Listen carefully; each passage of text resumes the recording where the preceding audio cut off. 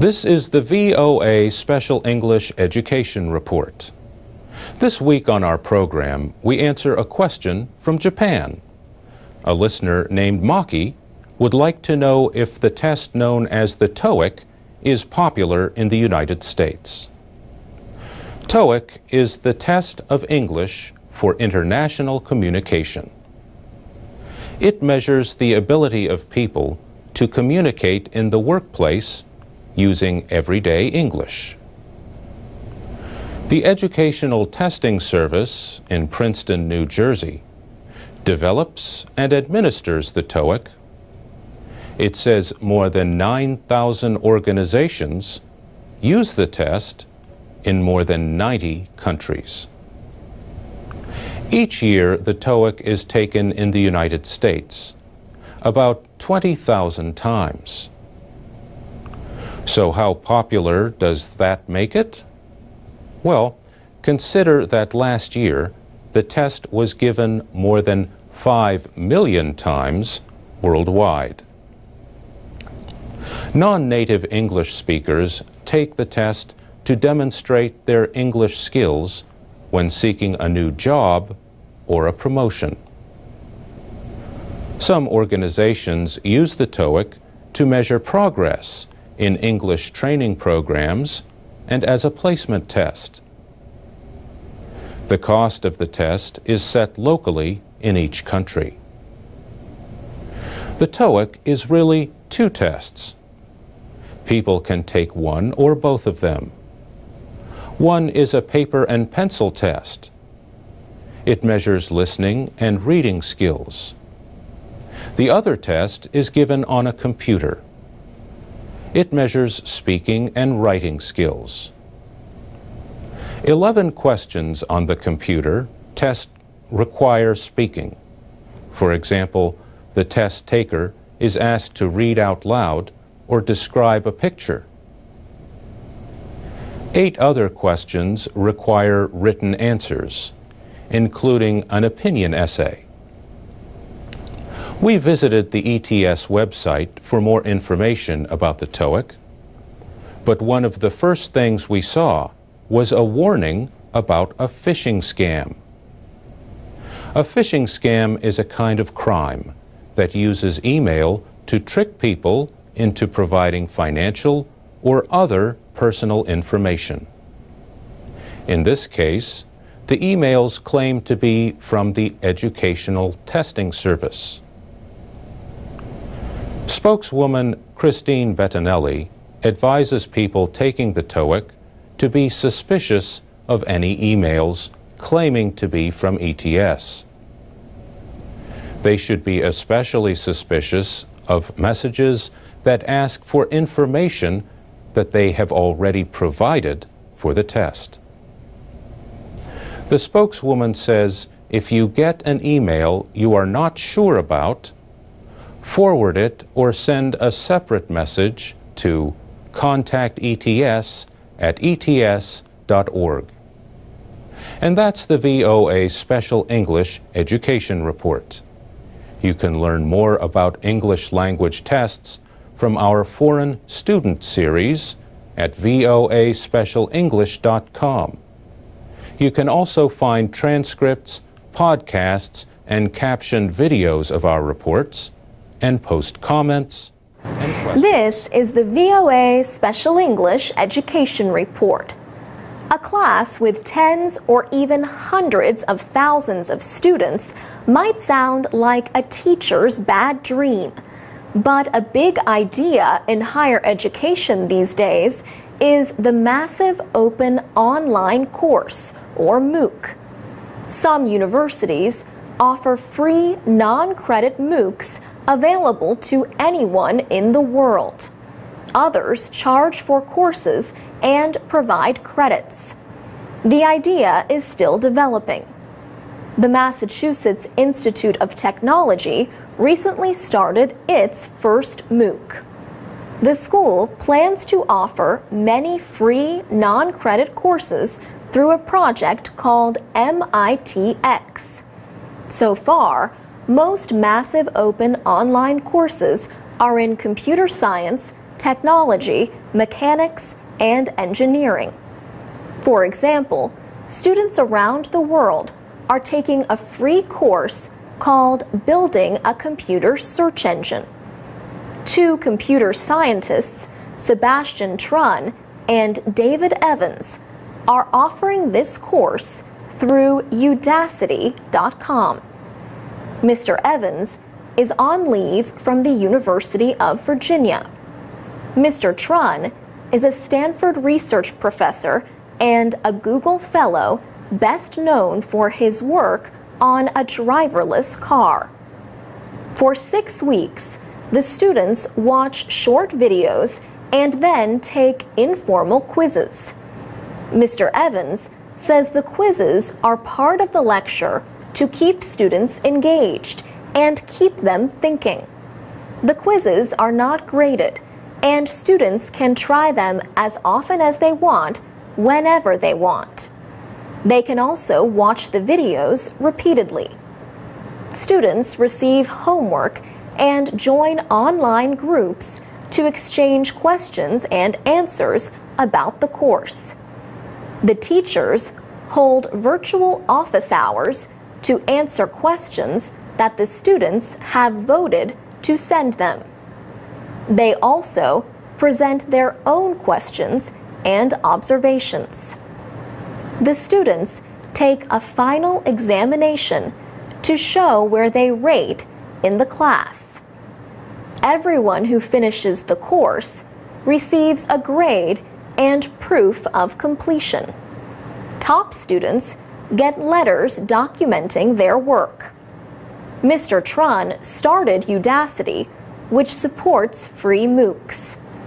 Udacity hopes to make a profit in the future by connecting possible employers with interested students. On his Stanford homepage, he says he wants to democratize education. Education, he says, should be free, accessible for all, everywhere, and anytime. David Evans says online courses can deliver high-quality education to many more students at much lower cost, but he recognizes the limits. His hope, he says, is that the best traditional universities will be able to focus on the things they can do really well that can't be done better through an online university. For VOA Special English, I'm Alex Villarreal. I'm Alex Villarreal with the VOA Special English Education Report. Some students get so nervous before a test, they do poorly, even if they know the material. Sion Bylock is a psychology professor at the University of Chicago in Illinois. She has studied these highly anxious test takers. She says students might even start worrying about whether this exam is going to prevent them from getting into the college they want. She says when students worry, they use up attention and memory resources that could be used on the test. Professor Bylock and another researcher, Gerardo Ramirez, have developed a possible solution. Just before an exam, highly anxious test takers spend 10 minutes writing about their worries about the test. She said when students write about their worries on paper, they think about the worst that could happen. They might realize it is not as bad as they thought it was. And writing about it prevents these thoughts from popping up when they are taking the test. The researchers tested the idea on a group of 20 anxious college students. They gave them 2 short math tests. After the first one, they asked the students to either sit quietly or write about their feelings about the upcoming second test. The researchers added to the pressure. They told the students that those who did well on the second test would get money. They also told them that their performance would affect other students as part of a team effort. Professor Bylock says those who sat quietly scored an average of 12% worse on the second test. But the students who had written about their fears improved their performance by an average of 5%. Next, the researchers used younger students in a biology class. They told them before final exams either to write about their feelings or to think about things unrelated to the test.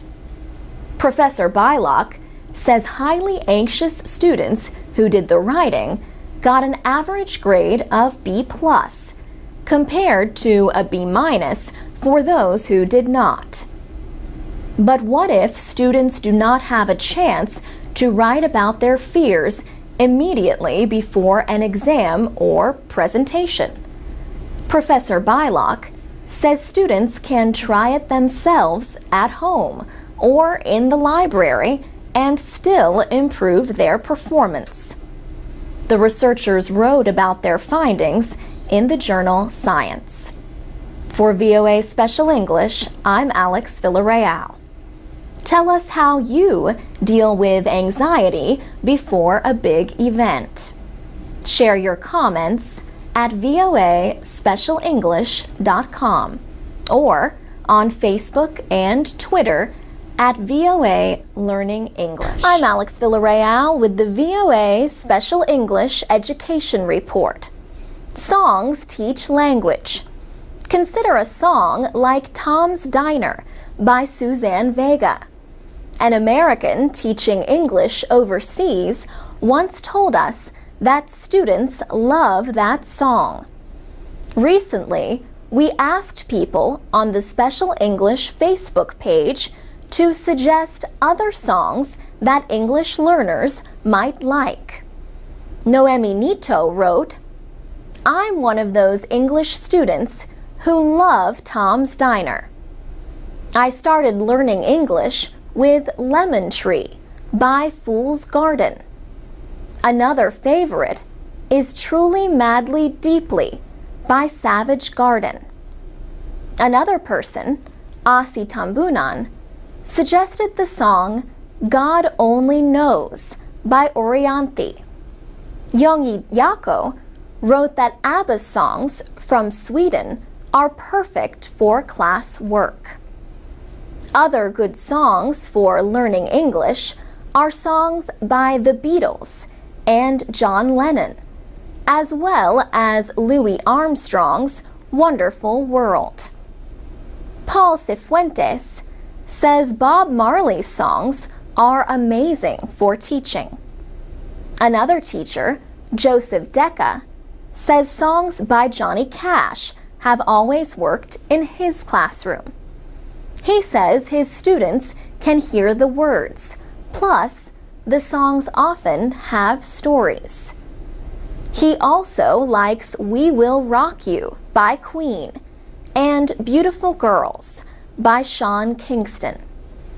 He says young children love C is for Cookie by Cookie Monster from the TV show Sesame Street.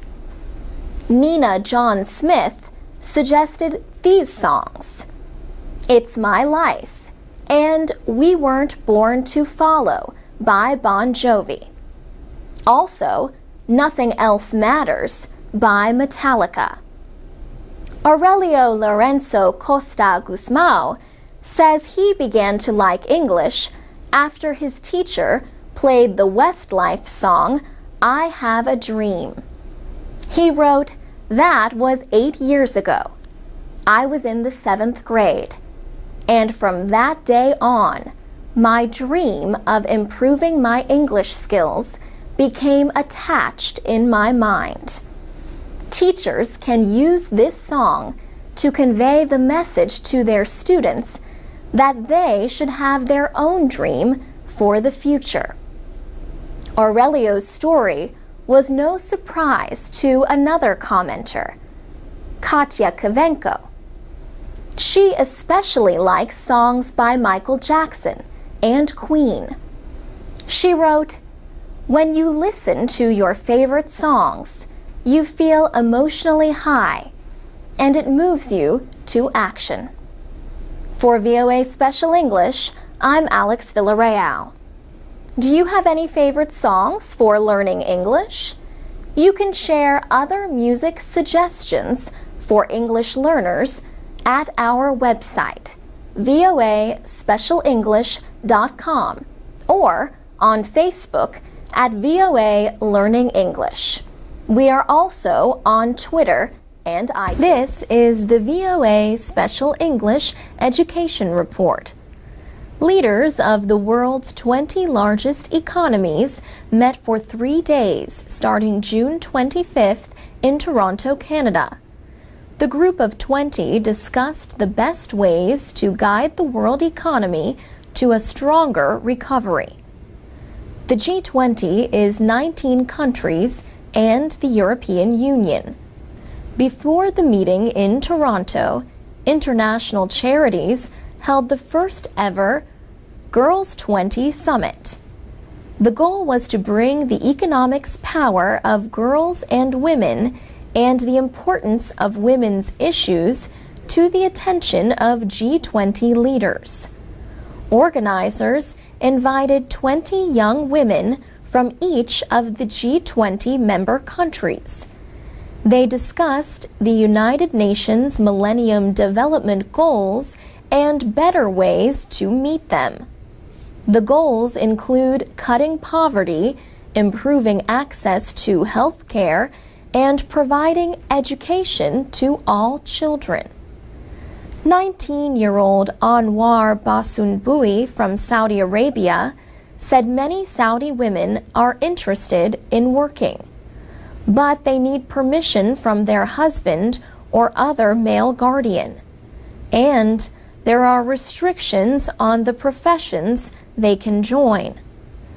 She says her culture still believes that men are biologically more qualified to lead or rule women. She says the Saudi leadership has not failed women. Saudi women have not yet asked for what they want. Irem Tumer was the 19-year-old representative from Turkey. She says Turkey has approved many legal reforms as part of its efforts to join the European Union. But these have not necessarily been put into action. She worries about violence against women. She says the safety of girls still remains a big problem. Laws have been passed, and many police officers and other officials are being trained about this. But more widespread awareness and education for all girls is necessary to solve this problem. Irem Tumer said she would carry home 2 messages from the Girls 20 Summit. The first is the need for education. The other is the need to empower women and let them take part in business and political decision-making. The United Nations estimates that females aged 10 to 24 are 1/8 of the world's population. Many of them are the main providers for their families. Yet, in the developing world, many are unable to enjoy even the most basic human rights. And that's the VOA Special English Education Report. You can read, listen, and comment on our reports at voaspecialenglish.com. We're also on Facebook, Twitter, and iTunes at VOA Learning English.